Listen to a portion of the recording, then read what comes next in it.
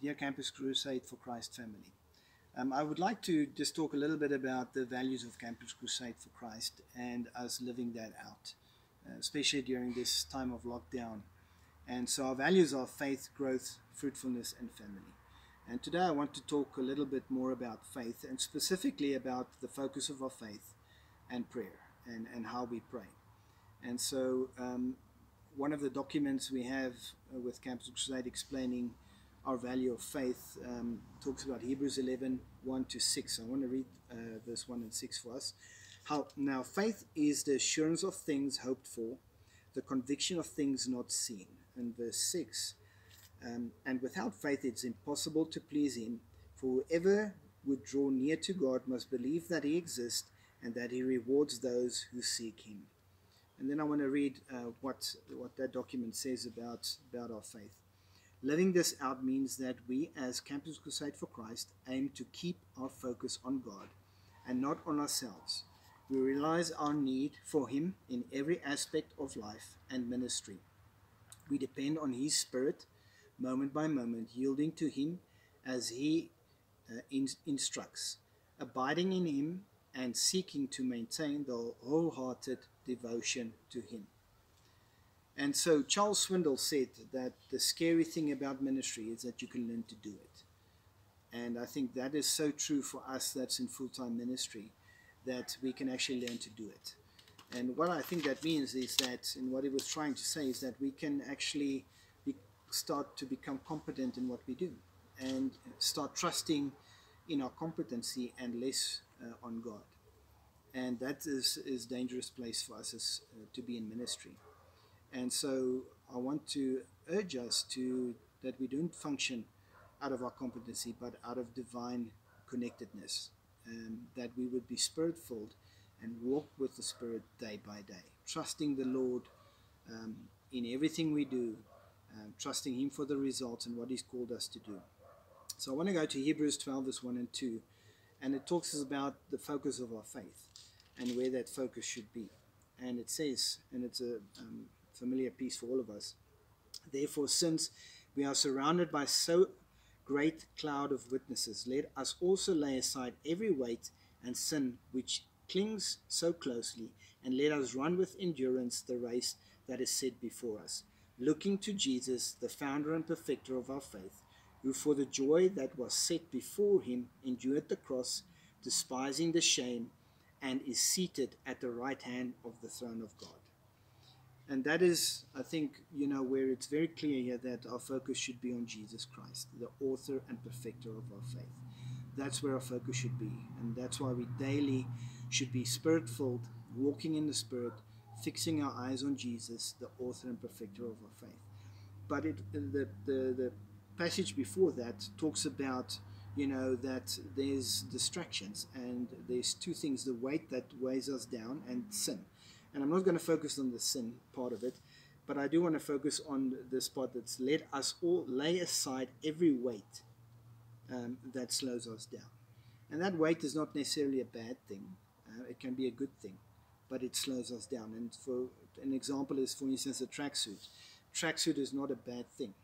But if you wear a tracksuit in the Olympic final when you run that race, that is not the good time to wear the tracksuit. It's going to wear you down. It's going to weigh you down. It's going to make you slower. And I think there's things in our lives that weigh us down. And one of those things can be that we can be good at ministry and our competency, and that we can focus so much on our competency and what we have as Campus Crusade for Christ, our materials, all these things that we have, that it can slow us down and take our eyes off Jesus and not focus on him. And so I want to go back to Hebrews 11, verse 1 and 6, and just touch on that again. It says, now faith is the assurance of things hoped for, the conviction of things not seen. And then it says in verse 6, and without faith it is impossible to please him, for whoever would draw near to God must believe that he exists and that he rewards those who seek him. And so what is the definition of faith? It is that confidence that God exists. Verse 6 talks about that we must believe that he exists. And so faith is the confidence that God exists. And then in verse 1 it talks about the assurance of things hoped for, conviction of things not seen. And therefore, we believe God for the promises that he made and that he would fulfill them. And therefore, a definition of faith is confidence God exists to do what he promised to do. And that is what faith is. It's that we believe God exists and that he promises to do what he will do, and he will do it. So when we look at the rest of Hebrews 11, we look at and we see it's they call it the Hall of Faith. And it's got the names of many heroes of the faith, and talks about Abram, Moses, David, Noah, all these people. And the Jews know exactly who they were. They knew their stories, and Hebrews was written for the Jewish community. And so they knew these guys, they knew exactly their stories. But here it talks a little bit about their faith, and that their faith, because of their faith, it was accredited as righteousness to them. And so let's look at Abram, for instance. Abram, why did he leave home? God told him to leave and he left. God didn't give him a plan and tell him exactly where. God was saying he will show him on the way. And so why did he leave? Because he had an encounter with God. He believed that God existed, and therefore he believed the promises of God, and he acted on those promises. And so we can go through all of that list, and it's true for each one of those people that's mentioned there, that they had an encounter with God, and they believed his promises, and they acted on those promises of God. And so that should be the same for us, knowing that we know that God exists and that he promises to do what he will do, and therefore we act on them. So I think when we look at these stories as well, when you go to the Old Testament and you look at these individual stories, you can see where they acted in their own competence, that there was a mess. And only when they returned to God and put their focus on God that things was things sorted out, and where God acted and God came through and miracles happened. And so we can see when we focus on our own competency, it's a dangerous place to be. I want to come now to prayer.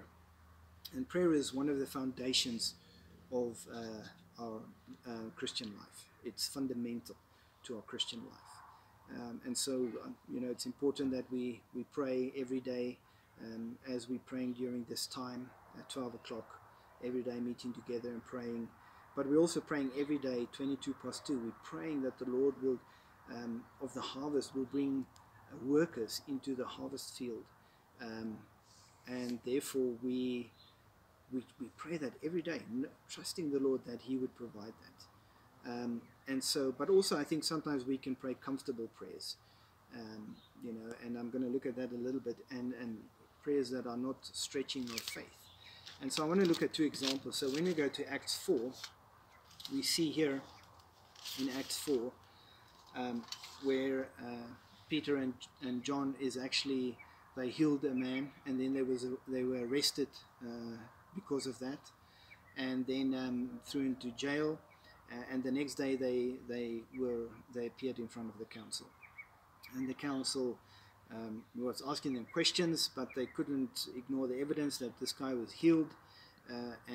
But they saw that Peter and John were just normal, everyday people that did these things, but that they were with Jesus. And then actually in verse 18, they said the following, when they realized they couldn't punish them or put them in jail, they said this to them. So they called them and charged them not to speak or teach at all in the name of Jesus. So they told them, don't do anything in the name of Jesus. Don't preach about Jesus or anything. And so when you look at that, these guys were threatened, their lives were threatened. Jesus was crucified, a few days before that. So their lives were in danger. And you would think that, they would go back, and then their prayer would be, Lord, protect us, save us, keep us safe, from these guys. But that's not what they prayed. They went back to the believers, and this is what the believers prayed. Verse 29 in Acts 4 says, "And now, Lord, look upon their threats, and grant to your servants that continue to speak your word with all boldness." So they didn't pray for protection. They didn't pray that God will save them. they prayed for boldness to go and preach the gospel, and that's what they did. They went out after that and they went to preach the gospel. And so one of the other passages I want to look at is Colossians 4. And in Colossians 4, you find Paul in prison, and Paul is writing this letter to the Colossian church. And from verse 2 to Colossians 4, verse 2 to 4, says, "Continue steadfastly in prayer, being watchful in it with thanksgiving. At the same time, pray also for us, that God may open to us a door for the word to declare the mystery of Christ, on account of which I am in prison, that I may make it clear which is how I ought to speak." And so we see here Paul is encouraging the church to be watchful in their prayer and thankful in their prayer. And so, we're praying every day, 22 past 2, that the Lord will bring reliable men and women over our path that are able to teach others. And so are we watching and looking out for those people around us all the time? Are we looking for them? Are we believing that God will answer that prayer for us? And are we thankful, expecting that He would do that? And so that is a question I have in my heart, even for myself. I'm praying that, but am I watchful? But then we look at, Paul, and then he's asking for prayer. Now he's in jail. Now what do you think he would ask? Your common sense will think, he's praying that, he'll be released from prison, and that, he will go free. That's what you think he would pray. But no, that's not what he's asking for. He's not asking that his situation will change. He's actually asking that he will maximize his situation that he's in. He will maximize his circumstances. And so this is what he's asking for them to pray. He's asking, at the same time, pray also for us, that God may open to us a door for the word, to declare the mystery of Christ, on account of which I'm in prison, that I may make it clear which is how I ought to speak. So he's praying that the Lord will open the doors for him to preach the gospel, not to be freed. I'm sure he wanted to be free as well, but he's firstly praying that the doors will be open for him. And so, when we're praying, in faith, are we praying safe prayers? How does a prayer like Luke, what kind of prayers are we praying? And are we praying, is there prayers in there that we are praying and trusting the Lord to stretch our faith and to open up doors to what He's called us to do? And so I want to share a personal story with you. And I know all of our staff, you all have stories to tell, and I want you to tell your story actually about this value of faith and living that out. And so, in the light of us praying 22 past 2, that the Lord will bring reliable men and women over our path, I'm expecting God to answer that prayer. And I'm daily, every time when I'm engaging with someone, I'm expecting the Lord to answer that prayer. And I'm saying, are you the one? That's what I'm doing. That's how I'm acting around them. So I was trusting the Lord for a Bible study in Rosebank. As I was walking there, just seeing the people that are there, believing that this is a place where we really need to get a Bible study going. The first one we started wasn't very successful about 3 years ago with Brother Taffy. We started the Bible study there. And so it didn't really work out as we expected it would. We had some good times there, but it didn't multiply as we expected, and so it kind of died down. But I kept trusting the Lord that, He would help us to start a Bible study there. So I was expecting Him to do something. And then, so 2 years later, one of our family traditions is that we go and watch the cricket at the Wanderers when there's a test match. One of the days, me and the boys go through and go and watch the test. We always go early because we want to miss the traffic, and we want to be in the stadium when the gates open. So we go early, and then we stop at Rosebank Mall, and then we go to Krispy Kreme's and we have some donuts. And as we were sitting there 2 years ago when South Africa was playing India, I shared with the boys that, I'm trusting the Lord that we would get a Bible study going here. And so we prayed together, and we said, Lord, please open up the door. Show us who are the reliable men and women in this place that we can start a Bible study with. And so that was 2 years ago. And so about a year ago, at our church, I was introduced to a young man that came to our church. And as I engaged with him and asked him, so where do you work? He actually said that he was working in Rosebank. And so immediately my eyes flared up, and I was excited. I said, I need to get your number, I need to chat to you. And so eventually that's how we got the Bible study going. One of the other guys that with me and Taffy was also very faithful, so we got the two of them together, and so I started this group in Rosebank. The exciting thing is that this group is now finished their Bursting Your Bible study that Leader Impact has, and now the next thing is that they've been praying for 10 to 15 non-believers that they would invite to an event. And so we're going to start a virtual Bible study, well, not a Bible study because they're not non-Christian, a virtual leadership development program where we're going to do 20 minutes of leadership development, and they're going to invite these guys to join in during that time. And we're going to have Sean Mooney do the first one, where he's going to talk about leading in crisis. So we're excited to see what the Lord's going to do there. And so, but it was all because I was expecting God to answer the prayer. Now, it took 3 years for us to get to this point, but the thing is, I kept trusting that the Lord will answer that prayer and kept looking for people. And that's how I, treat everybody. When the people that I've discipled who are starting working now, I constantly ask them, where are you working, where are you staying? And as a result of that, we've started a Bible study in Midrand just before the lockdown, a Bursting Your Bible group. And during lockdown, actually, we started the group in Sandton virtually. But it was all because I was watching for opportunities, asking where people are at, where they're working, and using that opportunity then and to engage. And God answered those prayers. And then we started these groups. And so I really want to encourage you, our staff and friends of the ministry.